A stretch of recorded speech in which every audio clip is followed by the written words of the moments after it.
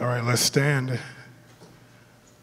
This song is very apropos to our lives today. Again, with all the craziness that's going on in the world, we need the Lord, amen? We need his guidance, his direction. We need all that he has to give us.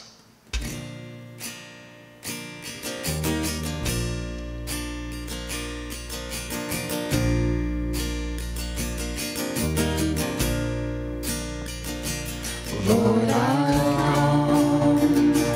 I confess, bowing here, I find my rest. Without you, I fall apart.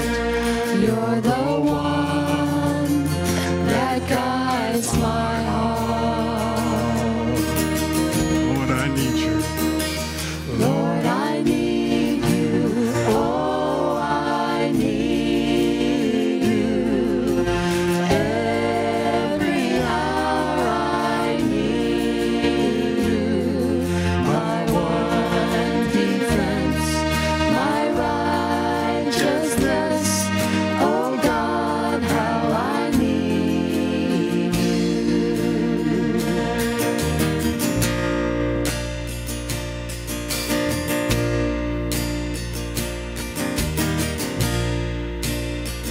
Where sin runs deep, your grace is more. Where grace is found is where you are. And where you are, Lord, I am free. Holiness is Christ in me. Lord, I need you. Oh, I need you. Every hour I need you. My one defense, my righteousness. Oh God, how I need you. So teach my song to rise to you. When temptation comes my way, and when I cannot stand, I fall on you.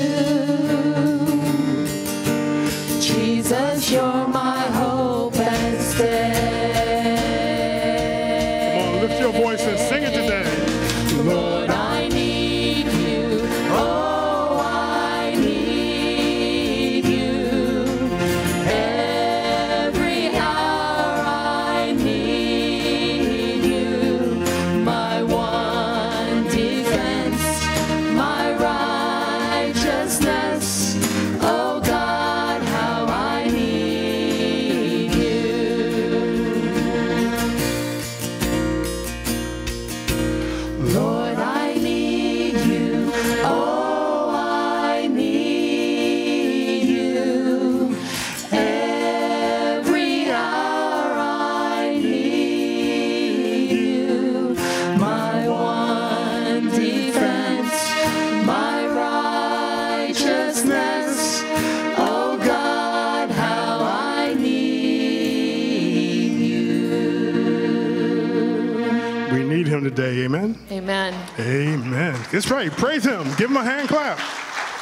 Let him know that you are appreciative and thankful for all that he does for you. All right, Pastor Anthony, I know you're in here somewhere.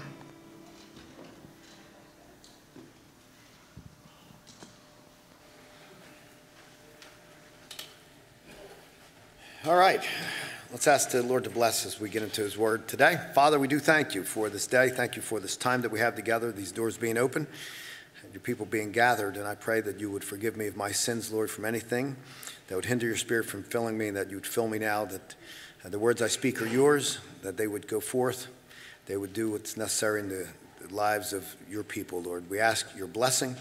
We pray this in Jesus' name. Amen.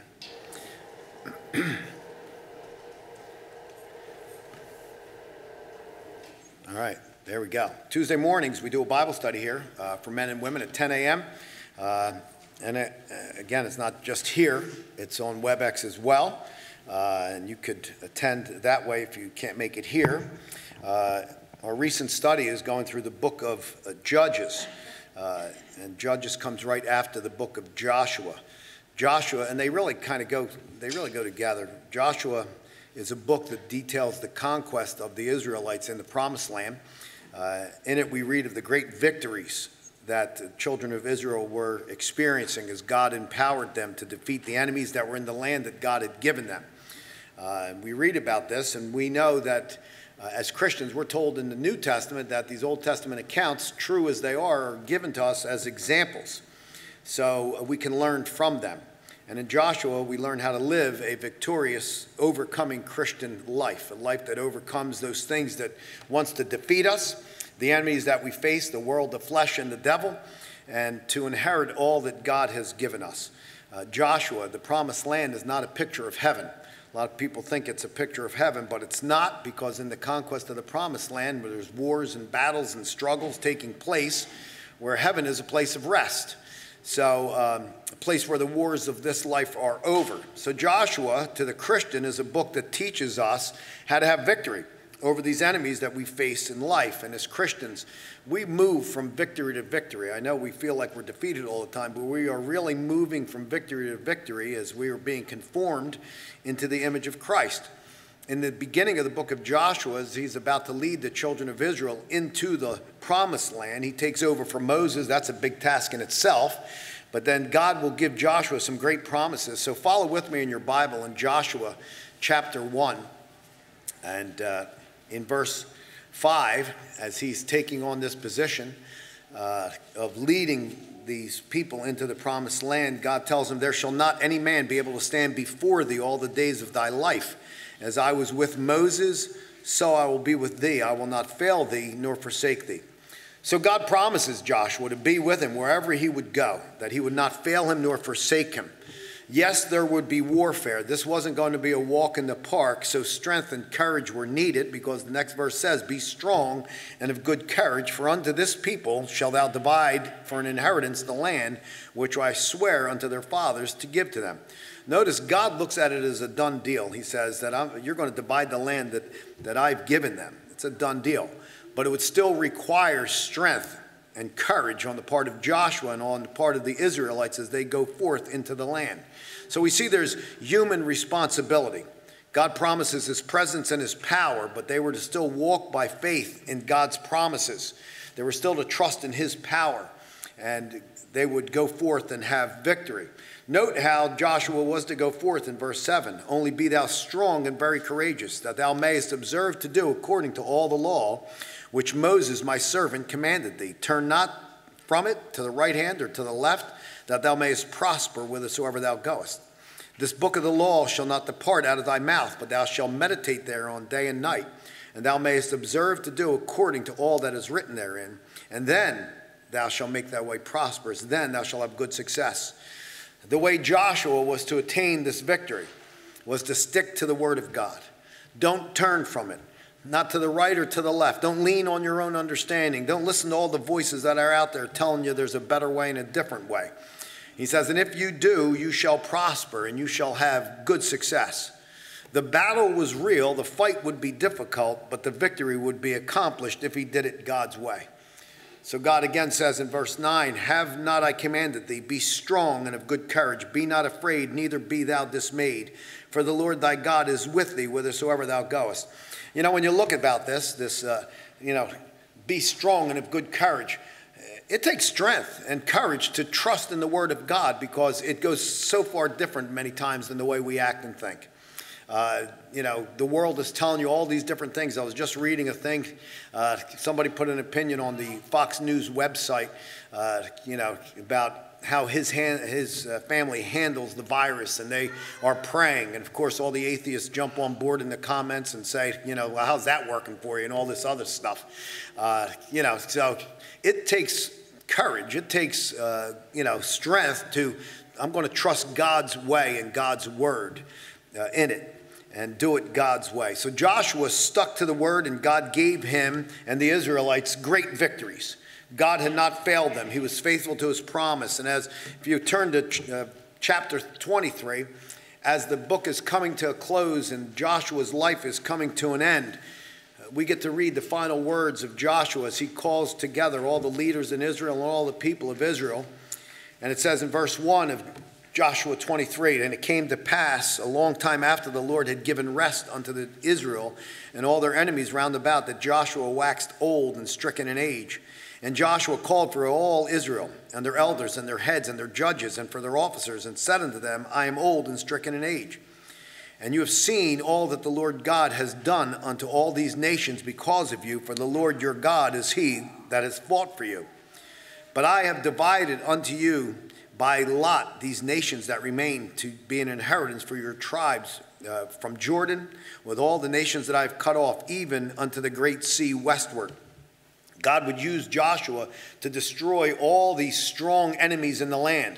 But there were still little tribes left that the actual individual tribes would then be responsible to drive out of the land.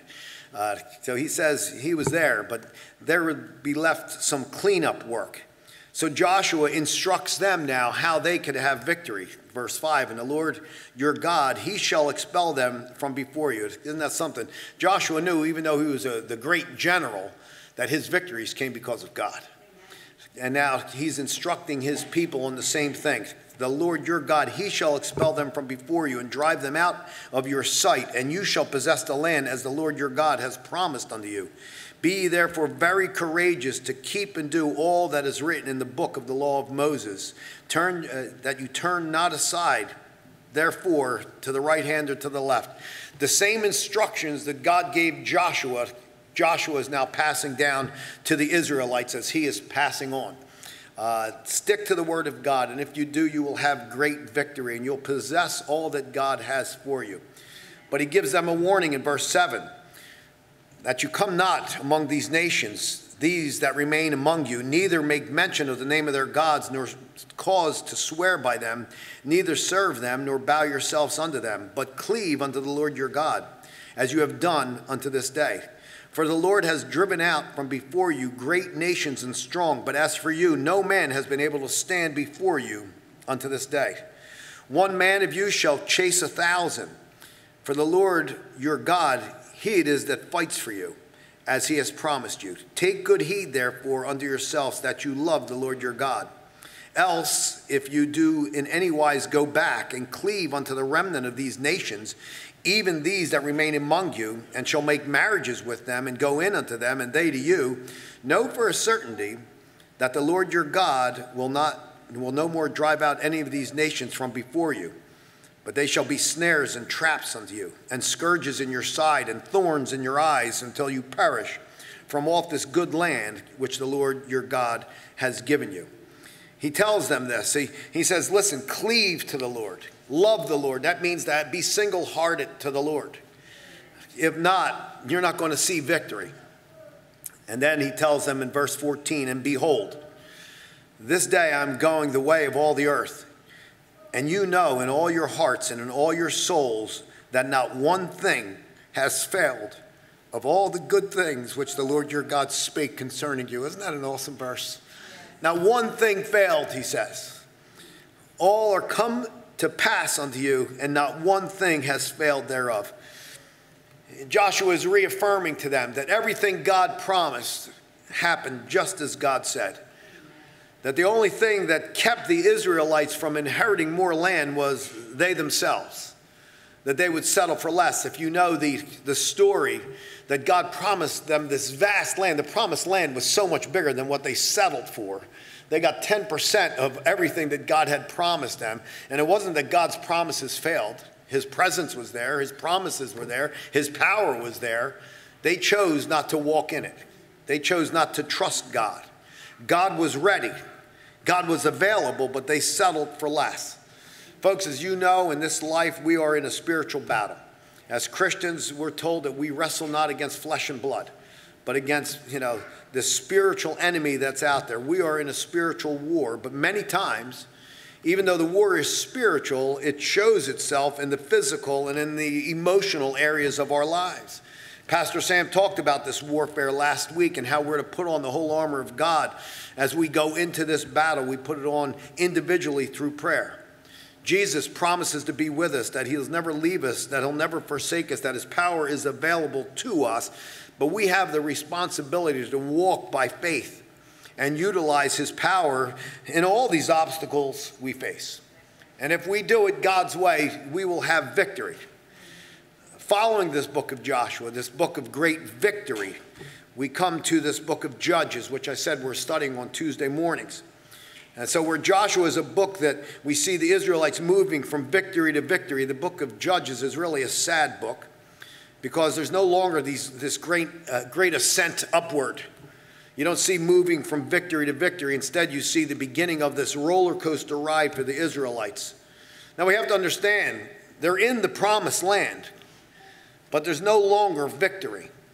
Judges teaches us as Christians what happens to individuals, what happens to nations that forget God. They no longer followed and trusted in God's way, and it would lead to a breakdown in their society, and it would lead to great sin.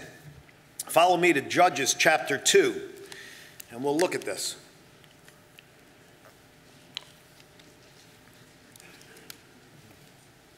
Verse 8 tells us Joshua had died, being 110 years old. Verse 9 says where they buried him, and verse 10 says, and also all the generation that were gathered unto their fathers, all that generation, Joshua's generation, all those that lived through the conquest of the promised land, all those who saw the victories, all those who saw what God had done, were now gone. And it says, and there arose in verse 10 another generation after them which knew not the Lord, nor yet the works which he had done for Israel. And the next verse tells a story. And the children of Israel did evil in the sight of the Lord and served Balaam.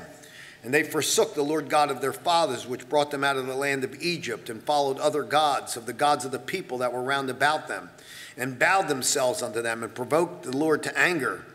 And they forsook the Lord, and served Baal and Ashtaroth. After Joshua and that generation that had saw all the miracles of God was gone. In just one generation, the next generation, we see that they would forsake the Lord and begin to follow pagan gods in the land.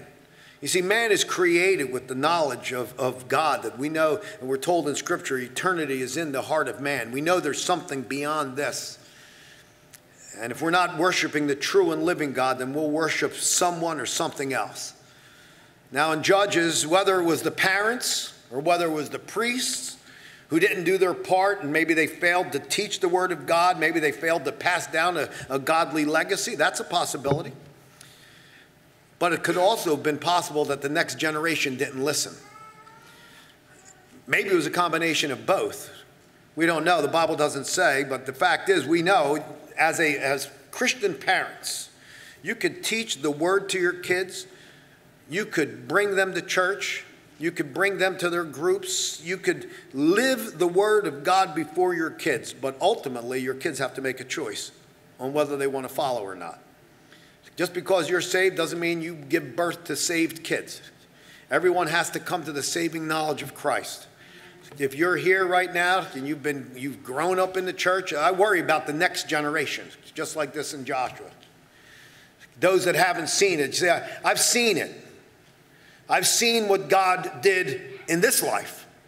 I've seen it. I've seen how he was faithful, how he could take a sinner and save his soul. I've seen it. Some of you kids who have been grown up in the church, who that's all you know, you don't understand. And you don't see it. So you think there's something better out in the world. A lot of Christian kids stray. Listen, our job is to build that foundation. And if they are to stray in the world, hopefully, they'll come to the reality that to be with Jesus is far better. Sometimes kids stray. You can do all you want to do, but kids have to make that decision themselves. Everyone has to make that decision. to believe on the Lord Jesus Christ. Listen, here's the deal. You are dead in trespasses and sin. The wages of sin is death, the Bible tells us. What we've earned because of our sin is death and hell, but the gift of God is eternal life through Jesus Christ. That Jesus paid our debt of sin at the cross, and if we place our faith in what he did alone, then we're forgiven of our sins and we're given this free gift of everlasting life. It's a choice that nobody can make for you. You're not born into it. You don't get it by going to church. You get to hear the message by going to church. But it's a decision you have to make. I'm going to place my faith in Jesus alone, because I believe that he is the one that came to save us from our sins, and what he did on the cross was enough. See, in the case of Judges, the next generation, they chose to forsake the Lord. They chose not to follow his word. Instead, they were leaning on their own understanding. They chose to go by how they felt. The book of Judges shows what happens to a people who choose to go their own way. The book is really summarized in the last verse of the book. You don't have to turn there because I need you to stay where you are. But the last verse of the book says, "In those days there was no king in Israel, and every man did that which was right in his own eyes." Everyone did what they felt was right. The Bible says there is a way unto death. Okay? There is a way unto death. Many people think they're in the right way, but the fact is they're on the wrong road. There's one truth, and that's God's truth, and it's found in his word. Do we know it? That's the key thing. And do we follow it? So Joshua tells them, you need to cleave to the Lord. You need to love the Lord. Don't have a divided heart. But the people would forsake the Lord. What was the results? Go down to verse 14. "And the anger of the Lord was hot against Israel, and he delivered them into the hands of the spoilers that spoiled them, and he sold them into the hands of their enemies round about, so they could not any longer stand before their enemies. Whithersoever they went out, the hand of the Lord was against them for evil, and as the Lord had said, and as the Lord had sworn unto them, and they were greatly distressed." God gave them over to what they wanted. That's the key thing. They no longer wanted to acknowledge God. They no longer wanted to cleave to God. They didn't want to love God. They chose to live like the pagans around them, and God would give them over to it. Some commentators call it spiritual abandonment. Some call it the judicial judgment of God. We see the same thing in Romans chapter 1. Because they don't want to retain God in their hearts, God says, I will give you over to it. I'll give you over to what you want. You see? God gives people over. God gives nations over. God doesn't force himself on anyone. You want to kick God out, God says, I will leave, and you'll see what it looks like when there's not God in a nation or God in the lives of people. It's God's perfect just judgment. So to the Israelites, God gave them over to what they wanted. They wanted to be like pagans in the land instead of being different. He says, then, you know what? You're going to see what distress feels like. Let me tell you something about the world. Let me tell you, some of you young people who want to go out into the world. You know, we got this mentality, either as Christians or even as kids growing up in the church. How far can I get to the line before it gets bad? You know, I always get that question when you're teaching the young singles. How many drinks can you have? And I keep saying, well, why do you got to keep going to the line? Why didn't you just run the other way? You know, why do we want to inch towards holiness instead of, inch towards sin instead of running towards holiness? You know, but I guess that's human nature. You know, let me tell you something. If you want the world, if you want to experience, if you want to say, because I've heard this stuff, you know, well, you were out there, you're fine. Oh, yeah? Take a trip with me someday. Right? Take a trip with me. You see, let me tell you something. The world, it's a dog-eat-dog world. The world is run by Satan. He's the prince and power of this world. The world is not ready to say, turn the other cheek. If it says turn the other cheek, it's because it wants to hit you on that side too. You know, it's not interested, the world is not interested in overcoming evil with good. It is truly survival of the fittest. And in this time in which we're living in, with this global pandemic, which is now about to start its 6th month on the earth, as people get squeezed, what's on the inside comes out. You know, the Bible talks about God hardened Pharaoh's heart. What that means doesn't mean Pharaoh didn't have a free will. It means that God put him in a position where he squeezed his heart, and what was in Pharaoh's heart would come out. And you see the wickedness that came out of Pharaoh. I'm telling you, in this time, as this stretches on longer, it's going to get worse, because what's inside people is going to come out. Just look at the news. People are getting crazier. This was said in the beginning. The cure is going to be worse than the disease, because people are getting depressed. People are getting discouraged. People are, getting whacked out. What's inside comes out. Well, we know, if you're a Bible student, what's inside the heart of man. The Bible says that the heart of man is deceitful and desperately wicked. That's the condition of natural man. Doesn't mean that they can't do good things sometimes, but when squeezed, guess what? It's going to always look out for number one. And the Israelites would suffer greatly at the hands of the Canaanites, who supposedly had become their friends. Just like the prodigal son, that he went out into the world and everybody was his friend while he had money, but when he had nothing, it said nobody even gave him anything to eat. That's the world. You see, Canaanites supposedly were going to be their friends, but you know what happened? They began to plunder their crops and take their goods, take their homes. They would murder their husbands and wives and take their children. And they would oppress the children of Israel and enslave them. Because of this sin, desiring to live like their worldly neighbors, Israel would reap what they've sown. God says, I'll give you over to that. If that's what you want, I'll take my hand of protection from you and you could have what you want. Let me tell you something. This is this spiritual roller coaster that we see in the book of Judges. You may say, why is he saying a roller coaster? Because you know what a roller coaster does. It goes up and down, up and down. And that's what you see in the life of the children of Israel in Judges, this roller coaster. Now listen, I don't care. Roller coasters could be fun. I like a roller coaster every once in a while, right? It's exciting, it's exhilarating. You get to that top, all of a sudden, yow! Right? But you don't want to live on a roller coaster. I looked, the Guinness Book of World Record for roller coaster rides. Richard Rodriguez of the USA rode the Pepsi Max Big One and Big Dipper roller coasters in Pleasure Beach, Blackpool, UK for 405 hours and 40 minutes. But even Richard Rodriguez got tired of the roller coaster finally and says, I got to get off. Okay? But this is what we see in this roller coaster ride of Judges. We see this cycle of disobedience. God then bringing, judgment to them. People crying out to God and repenting, and God raising up a judge, a civil leader who would deliver the people. The cycle lasted for 300 years. That's longer than we've been a country, a nation. And that would become the dominant mark of the Israelites. 300 years. Sadly, that's the dominant mark of Christians. They live how they want to live, carnal lives. God disciplines them because if you're a child of God, you're going to be disciplined. That's what he says. And we turn and finally say, oh, God, forgive me. And God restores us. And we just do it again. And you see this pattern continue on. I'll tell you, as dark a book as Judges could be, it does offer hope that God raises up people, flawed human beings, to help deliver his people. But why would the cycle continue? Why wouldn't people just say, I got to get out of this cycle? Well, I think there's a number of reasons that come to mind. One is the hard-heartedness of man. Man is stubborn.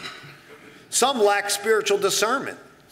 Listen, as Christians, we're to be spiritually discerning people. We should know what's going on around us. We should be able to see that, you know what, this is not good. We should have some discernment. Some people are just going by how they feel and not by the word of God. We're seeing that even in the church today, folks.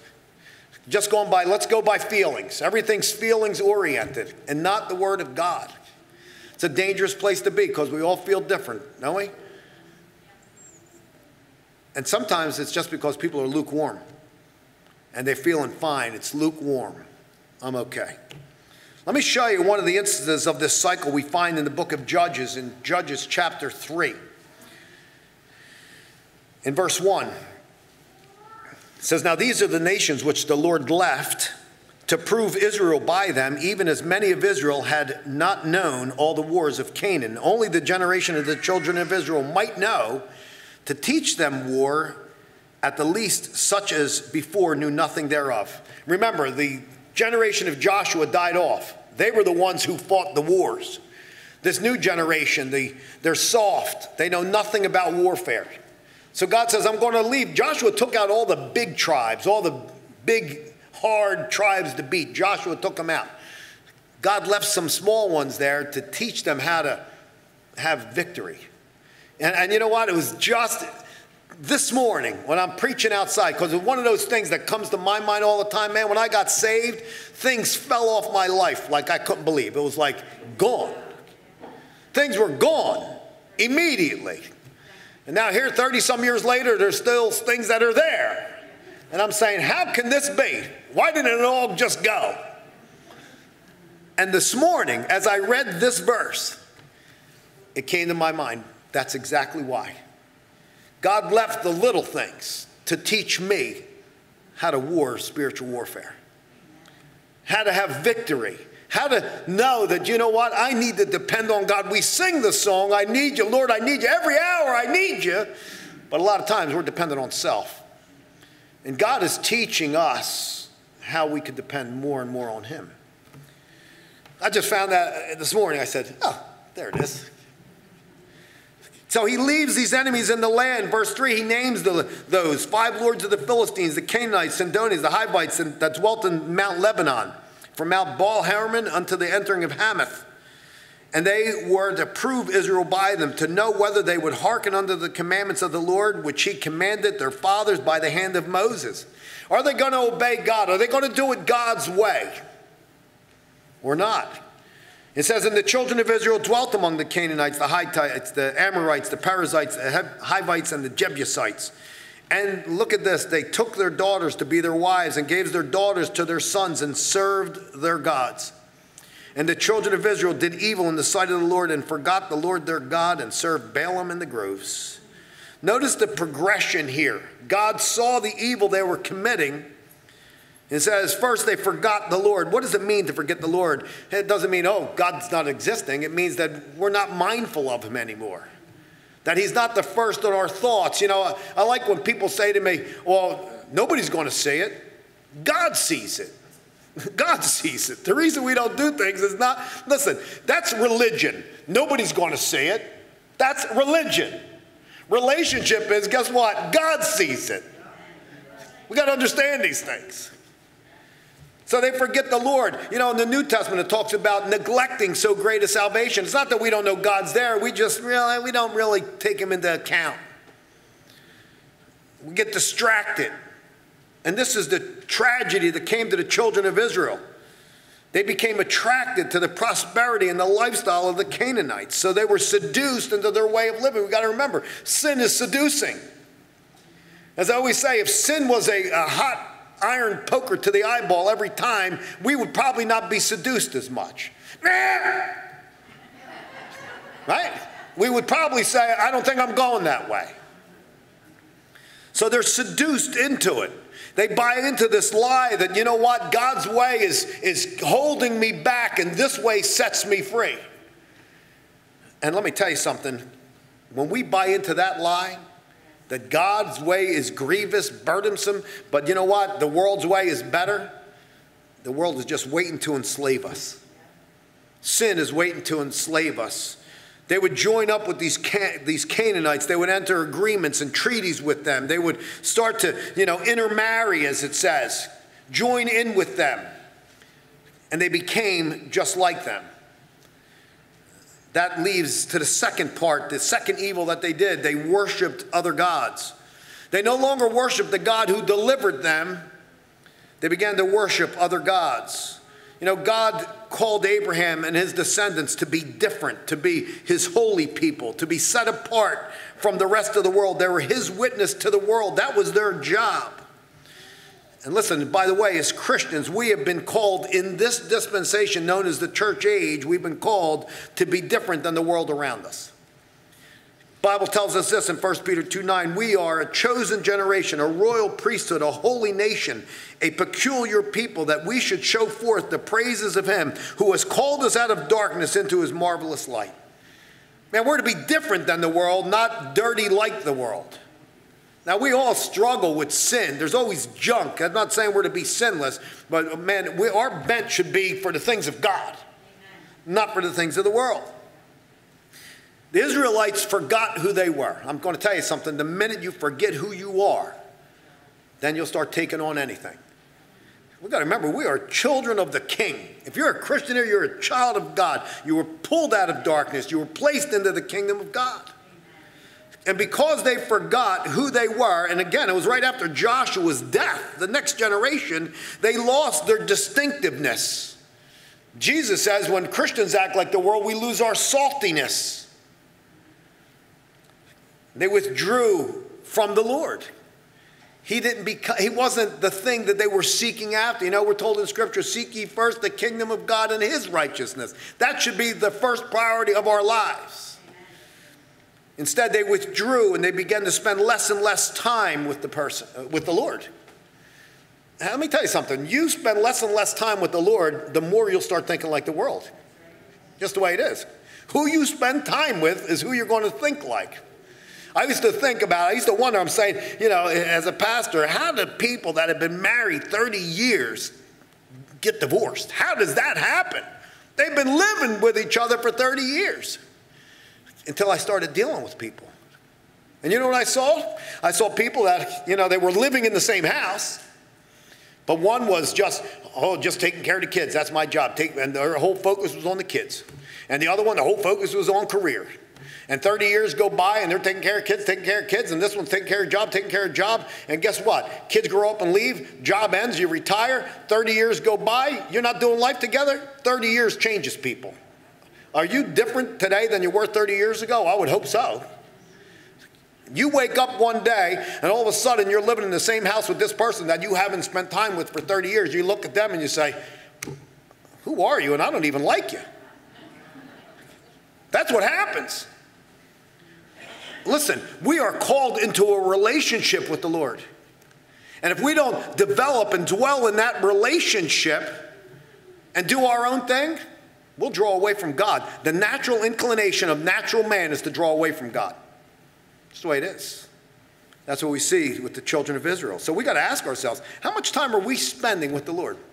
Last time, 2 weeks ago when I preached, I said, are we giving God, just give that 10 minutes in the morning, or are we giving him first?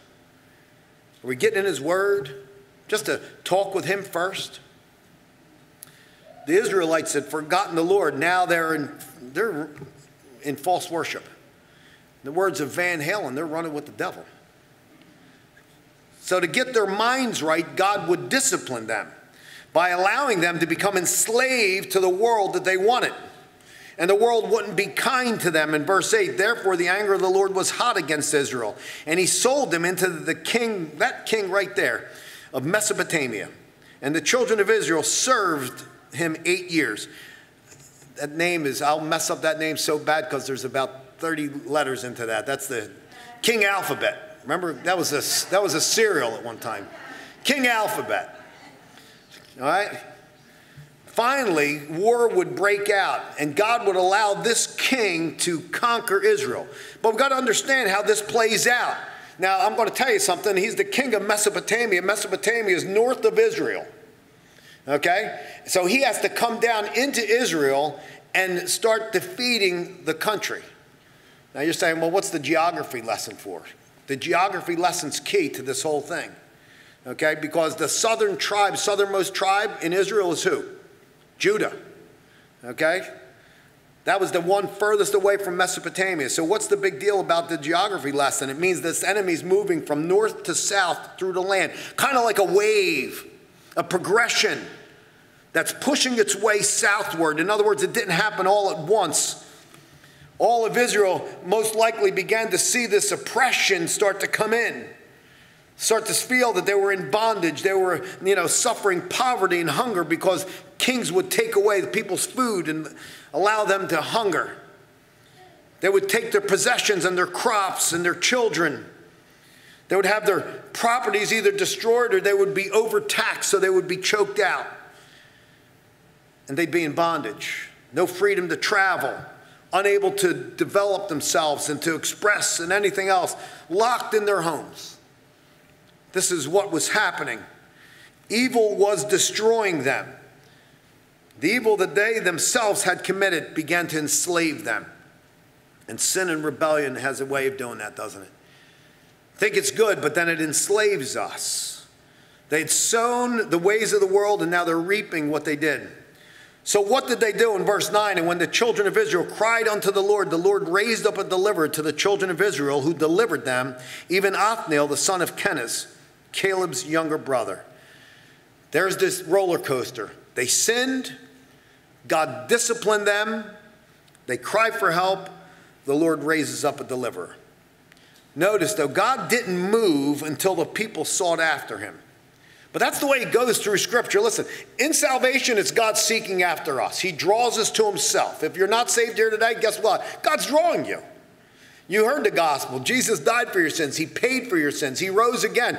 Place your faith in him. Faith alone in Christ alone that saves.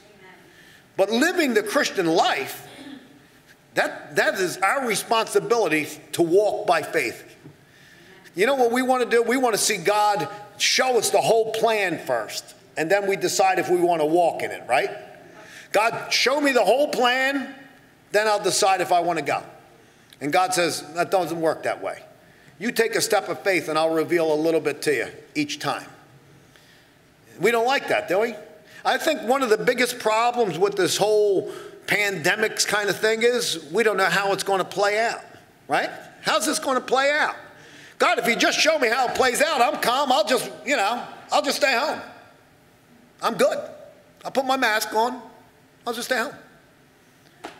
But we don't know how it's going to play out. That's a little frustrating, isn't it? But we're to walk by faith. We're to walk by faith. God opens the Red Sea, picture of salvation. Stand still and see the salvation of the Lord. But how did the Jordan open when they start this walk of faith into the promised land? When the priest puts his foot into the Jordan, that's flooding over, by the way, then I'll open the waters. And that's what God does for us. He says, I want you to take that step first. You take that step and then I will move. So they finally take the step here. And they cry out to the Lord, and the Lord raises up a deliverer. What I find amazing here, aside from that king's name, what I find amazing here is how it all played out. Think about this. I find it amazing that they saw this takeover coming and did nothing about it. Then it took 8 years of oppression before the Israelites finally cried out to the Lord. Again, how can that be? Because it took them that long to finally humble themselves. But why didn't they run to the Lord earlier? I mean, if it was that simple, cry out to the Lord raises up a deliverer. Why didn't they do it earlier? Well, I think there's a couple reasons. In my mind, I'm sure there's many more, but one, I think they didn't want to stop what they were doing. They liked their sin too much, and the oppression wasn't too bad. Maybe they were trusting in their own power. Maybe they thought, you know what, this will soon pass, so we'll be okay. Maybe they thought they were God's chosen people, so nothing would ever happen to them like that. But the Bible says that God would allow it, because God disciplines his own. God disciplines his own. You know, when I think about this, when we were doing this study and I started to think about it, one, it was amazing to me that they would wait 8 years before they finally would seek the Lord. But then the thing that really kind of got to me was in 1 Peter chapter 4, when Peter's talking about suffering. One of the reasons that God allows suffering is to purify his church. So could it be that what's going on in our time is done so God purifies his church? That's a question we have to ask ourselves. Because it says this in 1 Peter 4:17, for the time has come that judgment must begin at the house of God. And if it begin first at us, what shall the end of them be that obey not the gospel of God? God says he's going to start his judgment in his house. So if this is truly the last of the last days, can this be God beginning his judgment in his house? That's a question we'd have to ask ourselves. You know, that's the verse that stirs in my mind. When I look at the book of Judges, I see these parallels to America. We live in a nation that has forgotten God. God has been kicked out of all areas of society, and because his word has been cast aside, we see everyone doing what's right in their own eyes. Right? Isn't that the saying? That's my truth. Let me tell you something. When I hear that, that's about gets me like this. I get like a bullfrog. My neck gets about this big. I want to, in a good Christian way, I want to start headbutting people. I really do. It's like, oh, are you kidding me? It's your truth. There's one truth, and it's God's truth. And it's found in his word. So the results of what we're seeing being played out in our cities and in the lives of people in this country is because God has been kicked out. You may say, oh, that's too simple. No, that's the answer. Now, we as the church, we could say, well, that's them. It isn't us. It doesn't affect me. Listen, let's not play the fool. God never wants his kids to be stupid. Did you know that? What's being played out in our nation will soon be at the doorstep of the church. Just as Judah in the south saw it coming and did nothing about it, the same thing is happening in the church. We see it coming and we're doing nothing about it. And I got to ask why? Well, most Christians don't care. It's not happening to me. It's in those big cities. It's out west. It's somebody else. Most Christians don't care. Or most Christians are waiting for the government to do something about it. You know, think about it. We're waiting for the government to do something about it. And we're not utilizing the greatest power on earth, the power of Jesus Christ, who sits over all. We're not doing it. Listen to this in Matthew 16. After Peter confesses, you're the Christ, the Son of the living God, Jesus says to Peter, thou art Peter, and upon this rock I will build my church. He's not building the church on Peter, but on Peter's confession that Jesus is Lord. He says, and the gates of hell will not prevail against it. You know what the world is trying to do? The world is trying to close in the church. Listen, you can believe what you want. Again, I believe the virus is true. We've seen enough of it. But I believe that there are those that are using it to close down the church, to exercise authority over the church. You could disagree with what you want. Keep your head in the sand. I don't care. Just the way it is. I believe so. And I believe that here's the good news. The gates of hell will not prevail against the church. So when Satan sets up a gate, guess what? We got the key to unlock it because Jesus gave the church authority. But we're not walking in authority. That's the problem. We are not walking in authority. He says, I will give thee the keys to the kingdom of heaven. Whatsoever thou shalt bind on earth shall be bound in heaven. Whatsoever shall loose on earth shall be loosed in heaven. Keys are a picture of authority. And then we read, listen, Matthew 18:18. Whatsoever you shall bind on earth shall be bound in heaven. Whatsoever you shall set loose on earth shall be loosed in heaven. And then again I say unto you, if two of you shall agree on earth by touching anything that they shall ask, it shall be done for them of my Father which is in heaven. For where two or three are gathered together in my name, there I am in the midst of them. This whole talk of binding and loosing, we don't have full understanding, but it's definitely apparent authority that the church is given. And it says, I like how it says, when two are gathered together, he's in the midst. You know, I read earlier, Joshua said, one shall chase 1,000. Well, in Deuteronomy 32:30, it says, one shall chase 1,000 and two shall chase 10,000. Now, that's an interesting thing. Now, I'm not good at word problems. All right? I'm not good. Then when they start putting, you know, how many eggs and how many ducks and how many this and how many that, I'm kind of bad. I remember in 5th grade, it happened all the way back in 5th grade because I was never good in word problems.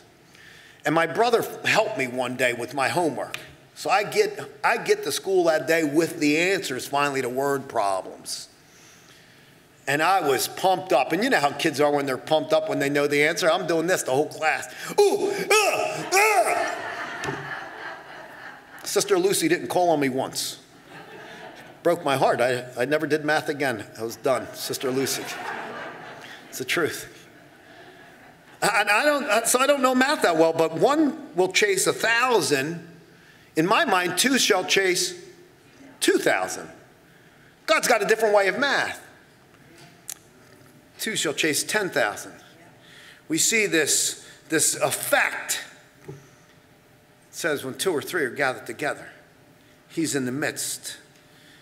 You know what the church isn't doing in all this thing? We ain't praying. We may be praying individually. We're not praying as a church. We're not praying as churches. Who are we kidding? Who are we kidding?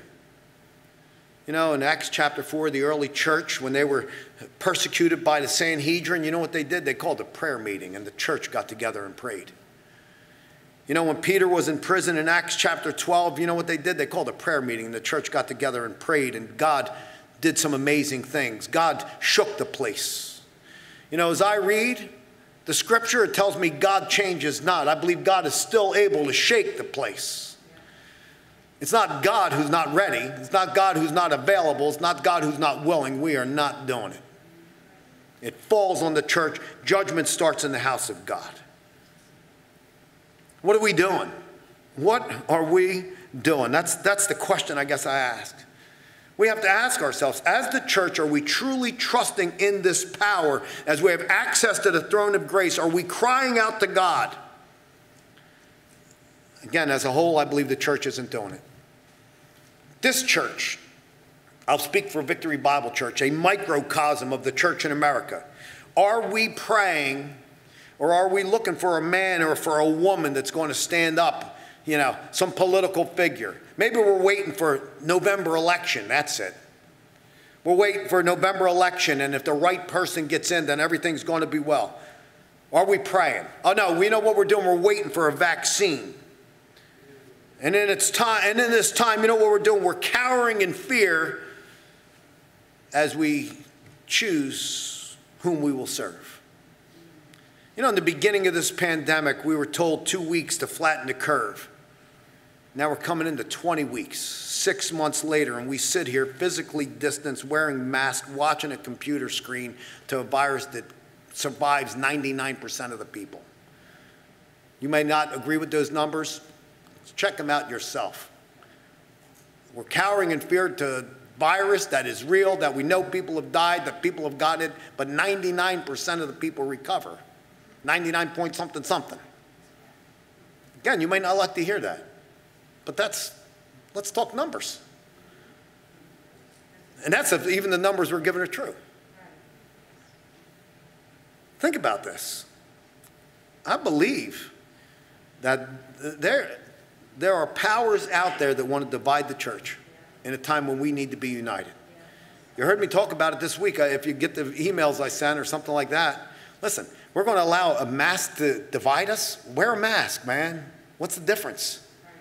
Wear a mask. As I said, we're not asking anybody to die for anybody. We're just asking to wear a mask so that people could get together. If that's what's required, wear a mask, then wear a mask so that we could get together, because I want to tell you something. In these times that we're in, the church needs to be together. And we need to be united as one. Because it says if we gather together and agree on one thing, God will move. Let me tell you something. It is time for the church to seek the Lord. It is well past time to cry out to him. For this nation, as we see it slowly eroding from our sight, we need to pray. And not just talk about praying. I'm going to challenge everyone. Listen, on Wednesday nights at 7 o'clock, we meet. And if you can't make it here, guess what? We meet on WebEx. Do you understand what this is saying to the church? As God purges this church and purifies this church, it's saying to the church, wait a minute, I could sit home and still come to prayer meeting, and I'm not doing it? Shame on us. Shame on us. The greatest power that we could have in this world, throne of grace, to stop the onslaught of what's going on. I'm not coming to prayer meeting, even though all I got to do is sit here in my home and key in a computer. It should be a shame for us. We've got women who meet on a Thursday night. You can meet through WebEx. We've got men who meet 6:30 on a Friday morning. You can meet through WebEx. What's our excuse? Got something to do? How's that going to look next year when who knows what's going to happen? It's time for the church to get serious. Jesus says that you say unto this mountain, move, and it'll be removed and cast into the sea. There's great power in prayer, not because of us, but because of who we're praying to. What are we doing? What are we doing? Let me tell you something for you young people out there who think, you know what, that's for those old people. Guess what? You're the next generation. We'll be out of here soon. You're inheriting this. What are you doing? Why aren't you praying? Seriously, you're inheriting this. Why wouldn't you be seeking the Lord? I would hope that as Victory Bible Church, for all you people out there listening, why don't we commit to crying out to the Lord in this time? You could do it from your own home. You give me your email address, I will invite you. You could join us right from your own house. There's no excuse. I would hope that you would consider that. I'm going to tell you something. Our God is a God of hope, and there's nothing too hard for him. You could look at this thing and get discouraged and say, oh, this is never going to end. Oh, look at the Marxists are taking over. Oh, look at all this stuff going on. Our God is a God of hope. But we got to seek him to see him move. I speak to our conviction. I pray that you would consider it this Wednesday night.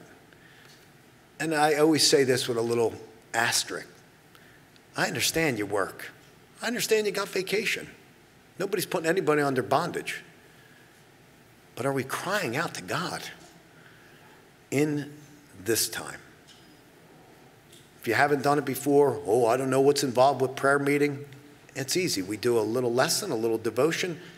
We take prayer requests and we pray. Oh, I don't like to pray in public. You don't have to say a word. You could just amen. You could just amen.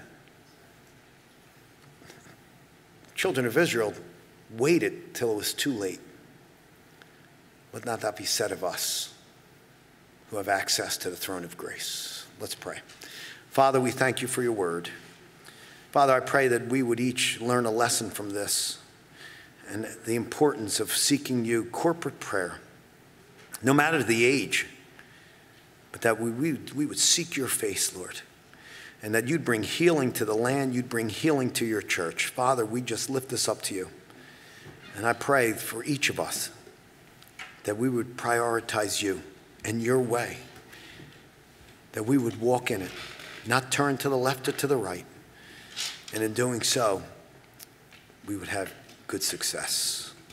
We thank you that you are the God of all hope, that we could cast all of our cares upon you, that you care for us. And we do lift up this nation as we see it just eroding. We pray that you would intervene, that there would be a true Holy Spirit revival in this land. I pray for the church, Lord, that the church would seek your face, that we would cry out to you, humble ourselves and cry out to you, for we are sinners, Lord, forgive us. And I pray, Father, that you would bring revival to your church in this time. Father, lastly, I lift up anybody here who's never come to the saving knowledge of Christ. Maybe there's some young people in this room today that have grown up in the church but never bowed a knee to Jesus. They know the Bible, they know all the accounts, they know the gospel, but they've never truly submitted their hearts to Christ. I pray for those today that are in the hearing of my voice, that if that's you and the Lord is calling you, then answer that call right now in the quietness of your heart. Just say, God, forgive me for my sins. I believe that Jesus paid for my sins. I believe he rose again. And I believe that he is the only way to be forgiven and to go to heaven. So I'm asking you to forgive me. I'm asking Jesus Christ to come into my life, to be my Savior, to be my Lord, to save my soul. Listen, As I always say, if you prayed that prayer, something like it, God hears the heart. And he has done just that. Now grow in the grace and knowledge of Jesus Christ. Father, we pray and we ask all this in Jesus' name. Amen. Okay, let's stand as we close out our service. We're going to sing.